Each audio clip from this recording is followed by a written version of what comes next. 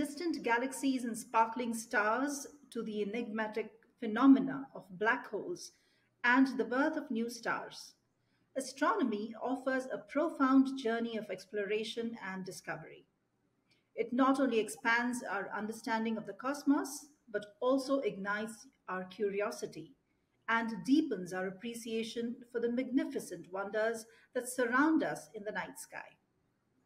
Hi, I'm Tej, and with me today is John Shulan, President of Summit County Astronomy Club. This is a 501(c)(3) organization to create curiosity about science, technology, engineering, and math. Welcome to the podcast, John. Good morning. John, I love looking up at the sky, but honestly, apart from a few constellations, I really can't tell much. So I'm hoping organizations like yours come to the rescue of people like me. Is that right? Well, yes, the whole point of the observatory, first of all, with youth is to create curiosity in the arts and sciences, because for Wonderful. them it's a Mr. Wizard experience. For adults, it's a nice recreational experience. The universe is beautiful to look at It and is. mystifying. Wonderful. So tell us, how did this come about and how was it founded? Well, I have a lot of hobbies. Astronomy is one of them. And I was president of a club that is not very well run. So I started my own astronomy club, and with the help of Rotary International, I was able Hmm. to get a solar scope that is dedicated to look Okay. just strictly at the sun. And after doing that for 3 years and averaging over 3,000 people looking through that scope and setting up my own personal scope in the field, my Rotary Club said, "Come on, John, why don't you build an observatory?" And 2 years later, we had our first building built. And then in September of 2020, one of the local funders said, "Come on, John, write a grant for education. We know you want to start a second building." I said, "Well, don't you want to wait for COVID to be over?" He said, "COVID will be over, write the grant." So I started to write a grant to repair a mount that we inherited from the University of Akron. And within 90 days, close to $100,000 came in from people who had their children or grandchildren come out to the observatory and became better students. And so building two got built in 6 months. Wow, that is fast progress, and that's a very great response, isn't it? Yeah, the community support and the local funders have been extremely generous, much to my overwhelming surprise. That's amazing. That's amazing. So, can you tell us some of the specific programs or activities that the club organizes to achieve this awareness? Well, we use meetup.com as a way to communicate with people who subscribe with us. So we have over 1,800 people on our site, and it grows probably 4 or 5 people a week. And we just all of our programs are free and open to the public. We do daytime programs for looking at the sun. We have a total solar eclipse coming up April 8th for our Yes. area. They expect our community to more than double in size and population. Unfortunately, it's in April. For us, for it to be clear, is less than 50% chance, but we're prepared. Hmm. We're expanding our capabilities to be able to do live stream video of objects that we photograph at the times, because we can look at things that we can't see visually through the telescopes, but through 10 Hmm. minutes of photography, they become apparent. And we'll be able to share that with the public along with our solar programs. Uh, our observatory is also fully handicap accessible, one of the few, I think, in the world that are handicap accessible. And Wow, that's we make it fun. I tell space jokes. I have people who are very serious astronomers out there, but I'm out there having fun. And I also throw a lot of science in with my bad sense of humor too. that is amazing. I've never heard of science being taught with humor.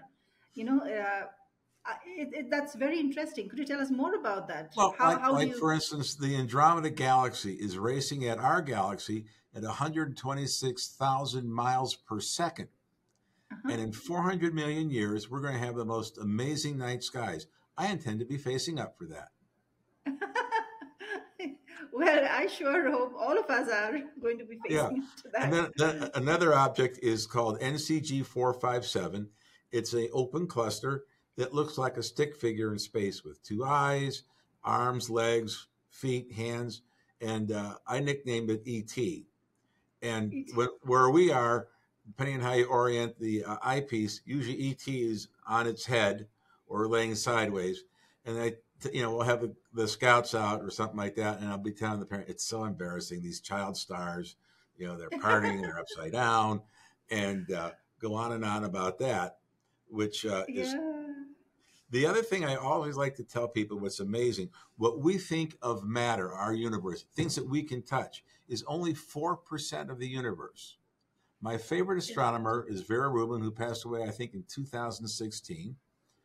She was Hmm. an amazing story. I wish someone would do a biography on her and her family. Uh, but she discovered 27% of everything, which is called dark matter. Dark in astronomy terms means unknown.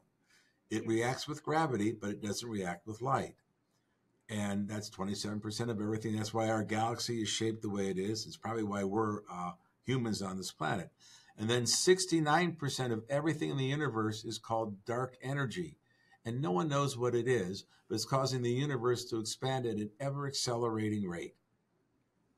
And that's kind of, wow, Yeah. very humbling. It's so much. Yeah. Very humbling indeed. And well, good luck with the biography that you are planning. And I don't know.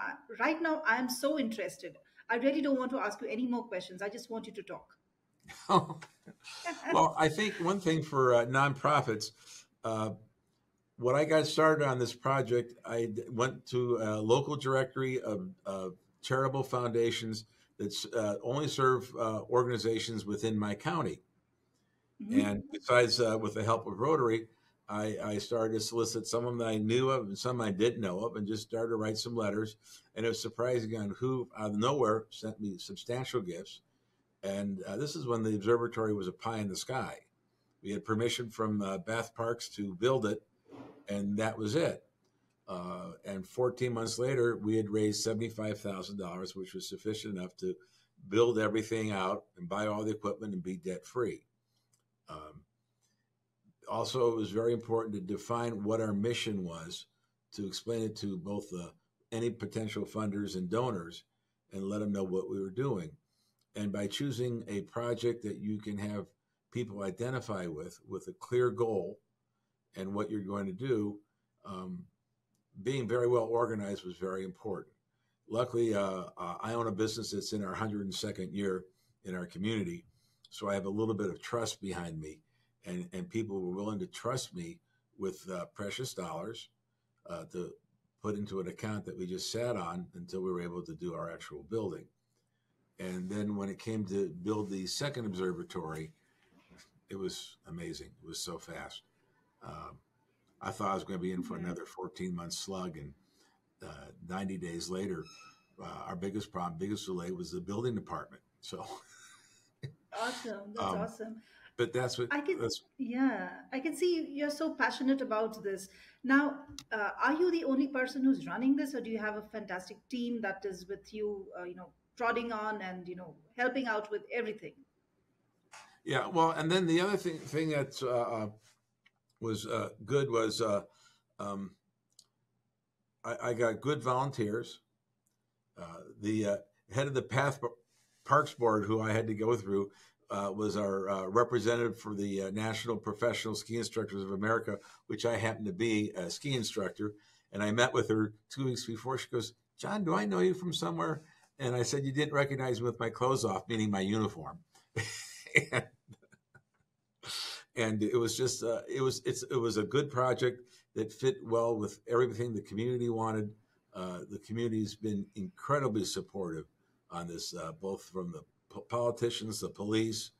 I mean, eh, I can it's a imagine. win-win Yeah, situation. yeah. And I guess my point to nonprofits is create that win-win situation Hmm.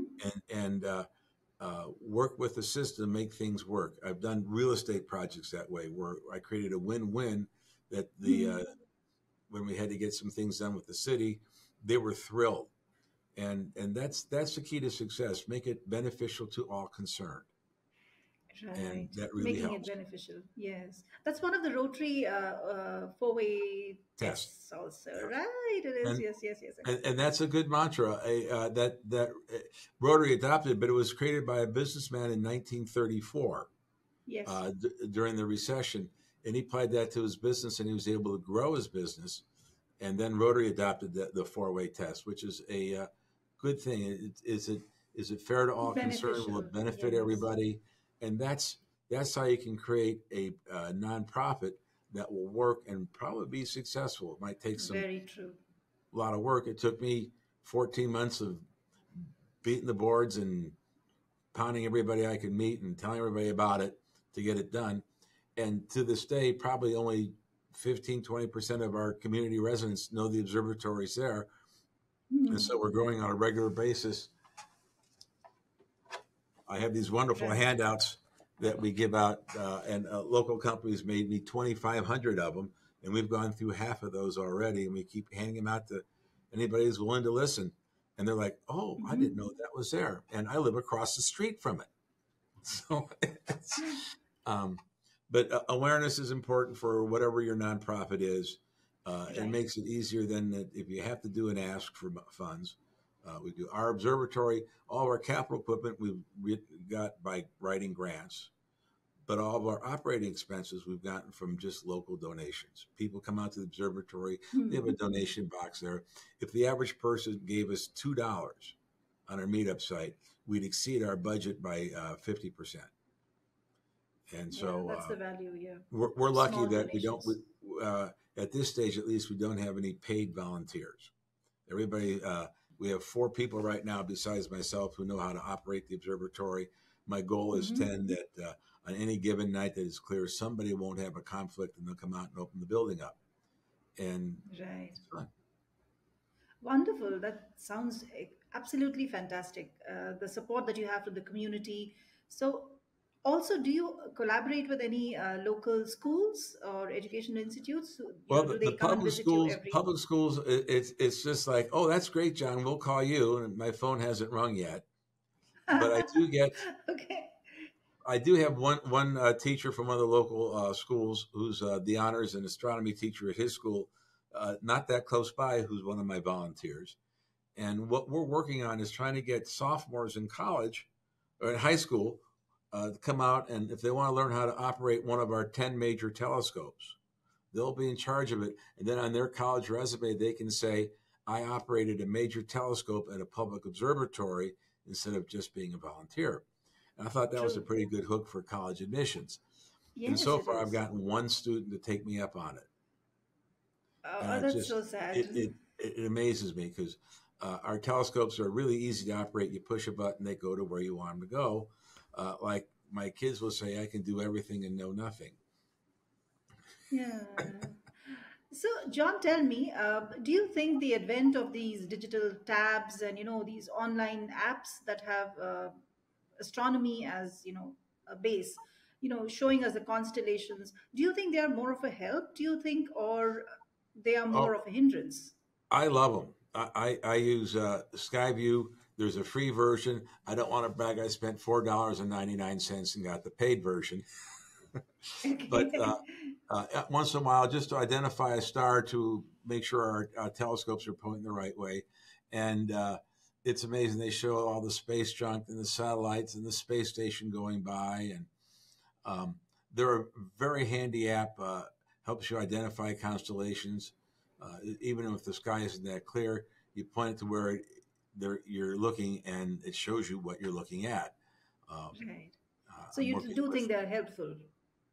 incredibly helpful, and I have uh, with our club we get people who donate small telescopes and things like that, and we give them back out to the public for free with the caveat that when they're done with it, they bring it back, and they also show up to the observatory at least once a year while they're using it to help out with our programs by setting their scope up at our observatory.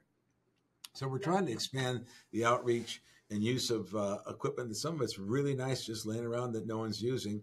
Uh, our club, we sent one telescope to Fiji, and Hmm. we're sending another one to Philippines, where it's going to get a lot of use because we're not using it that much. And in our area, a 5-inch scope doesn't show you much, and in the Philippines Okay. with the clear, clean skies, It's It can amazing. show.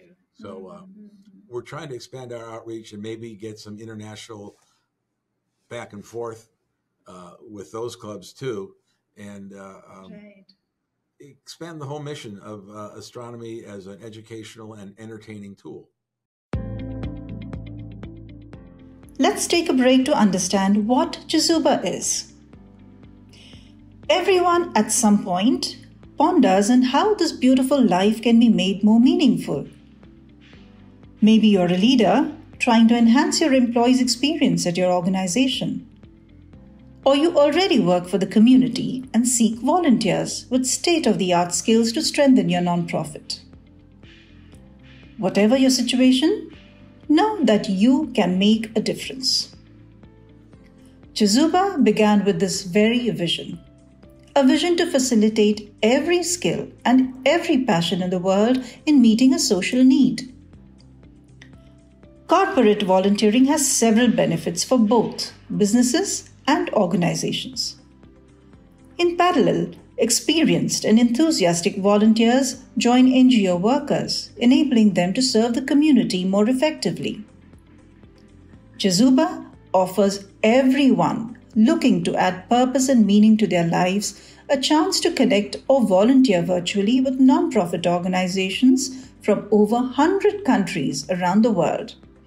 Visit www.chizuba.net and explore opportunities to find meaning. Chizuba, your platform to do good.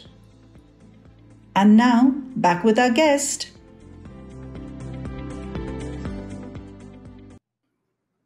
Absolutely. I do hope the people who are listening to this podcast will get in touch with you for collaborations internationally. And we do have a presence in 102 countries. Chezuba connects volunteers, corporates, and nonprofits. So I hope that this message goes out to people who are listening to this. Well, I think that's our next evolutionary step. One, we're receiving a camera that will allow us to do live stream YouTube video on what we're photographing, and the cooperation and collaboration nationally and internationally, I think offers great opportunity for everybody involved because it is a lot of fun and it is exciting. It is very exciting. My next question actually is this, what is the most exciting or unique aspect of the universe that uh, you have observed so far in having the observatory? And could you tell us more about how to get, people excited to look up at the sky? Well, the most amazing thing I've seen through a telescope is we have what we call a double stack hydrogen alpha solar scope. It lets you see through the chromosphere to the actual boiling plasma of the sun. And 2 months ago, I was out with 6 other people on a Sunday morning, and we're looking at the sun, and we see if the sun was the size of a golf ball, there was a loop that relatively would be like 70 times the diameter of the Earth. That And we solar watched it. flare? Are you talking about the It solar was flares? it would look like an arch, and all of a sudden that arch broke, and a red ball of gas went off into space, and that was the Class 5 coronal mass ejection, and the rest of that arch collapsed back onto the surface of the sun, and did that all in less than 1 minute. And the forces involved are just amazing because you can fit 1,000 diameters of the Earth across the face of the sun because we're on a very tiny, insignificant rock. If you find a photograph to scale of the planets and the sun, if it shows the sun on a screen like we're looking at here, the Earth would be a dot. Yes. And so we're a very small little planet. Following the James Webb Space Telescope launch go up was amazing. Our observatory is one of the James Webb Space Telescope informational sites. And and that was the most exciting 4 days of my life, watching that thing unfold and go into orbit because it was so incredibly complicated. And the science that it's going to bring back to us is going to be amazing and eye-opening. Hubble was a great instrument. A team of scientists one time did the first Hubble Deep Field, which the Hubble board rejected several times. And one year, one of the presidents, they get a new president every 2 years, said, well, that'd be worthwhile. And they took 11-day exposure in an area of Virgo that there was no detectable light or matter. And when they got the photograph developed, it was filled with thousands upon thousands of galaxies. The universe got Wow. 33% bigger because of Hubble that day. And they've done 2 more since then, and now they're going to do one with James Webb. Again, they point to an area where they don't think there's any visible light or matter, and it's amazing what they discover. The other thing that's fun about astronomy, remember, a telescope is a time machine. We're looking into the past. When I look at Betelgeuse in the Orion constellation, that's 700 light years away. And Betelgeuse is due to go supernovae. It might have gone supernovae 699 years ago. Yeah. And we'll find out next year. But it's been getting real bright and real dim and bouncing around. So it's due any day now. And I hope it happens in my lifetime because it'll be pretty amazing. But, and so I like to read books about physics and, some ones that are for peons like me, not real scientists. But it always amazes me. But if you want to get really confused, what you hear from me is already in the past. So physicists can't tell you what the present is. Yeah, I feel like I'm in a time machine already. Yeah. Well, it's a lot of fun. I've gotten to meet various people, real scientists. A lady who was in charge of building the LIGOR in Washington State, which measures gravitational waves. And she was just lecturing to people at the Maria Mitchell Association, who was the first famous woman American astronomer. And when she was done, I said, are you going to be able to use these to triangulate to find a sense of direction? And she said, yes. Now, it solved an age-old problem because I'm in the jewelry business. And when stars go supernovae, they create a lot of iron. They don't create much in heavier elements. Where did heavy elements come from? Well, about 15 years ago, a big gravitational wave hit the Earth. They told astronomers where to look, and they found the 2 neutron stars had merged together. And the debris cloud around those neutron stars is made out of gold and platinum. My problem is it's 100 million light years away. But